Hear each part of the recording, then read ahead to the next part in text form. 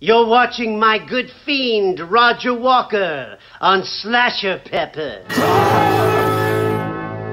Enjoy. Hey guys, SlasherPepper and welcome to another video. Today, I'm gonna be reviewing Halloween. This is the novelization to the 2018 film with the same name as the book. This is a novelization written by John Passarella. Before I even start about the book, I just wanted to say that I remember when this book was announced. I remember it being everywhere, like bloody disgusting on Instagram. And at that time I was a huge novelization fan. I still love novelizations just as much as I did then. But then I was really in the phase where I was just buying novelizations every single month, you know. And when I heard they were doing a novelization for the new Halloween movie, I lost my shit. I was so excited. I was like, finally a new novelization to actual like big horror movie, you know? Like when was the last time we got that, right? Must have been like the 90s or 80s. It was a long time since we had a novelization to a good horror movie. But then Titan Books decided to publish a novelization to Halloween, written by John Passarella. And for the people that are unfamiliar with novelizations, they're basically books based off the screenplay of a film. So you might say that's just like the movie, you know? But actually a novelization can add a lot of things. Details, some things that weren't really explained further in the movie. For example, some people don't like the fact, like who are those random women Michael kills in the movie, right? In the 2018 film. You get to know those characters in the book. You know what I'm saying?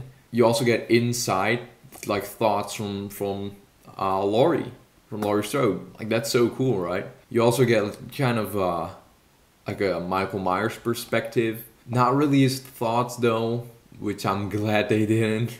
Can you imagine? Like, I'm glad John Passarella didn't do that, because can you imagine what it would have been like?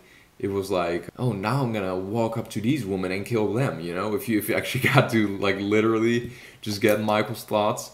They didn't do that. Now, in the original Halloween novelization, you get a really, really long prologue about what happened after he killed his sister. So I was kind of curious if they were going to do like a big prologue on this one too. That's just completely just written for this book about Michael Myers. You know, what happened in between those 40 years. Are we going to get kind of like a summary of Halloween 2 or their own take on Halloween 2? So what happened in the 2018 timeline? You don't get that though. It just starts off with chapter 1 and the story of the movie, which I kind of feel is better, because I don't know if I like that or don't like that. It really depends on what the other story could have, or the prologue could have been. Like it could have been of him just in handcuffs, you know, with cops, which just wouldn't have worked because you're humanizing Michael Myers. Don't humanize Michael Myers. So on one hand that's cool, but on the other hand they could have done something original there. Also, the time Halloween came out, I did not see it in theaters because you have to be 16 to see it in theaters, and at the time I was 15, so I did not see it in theaters.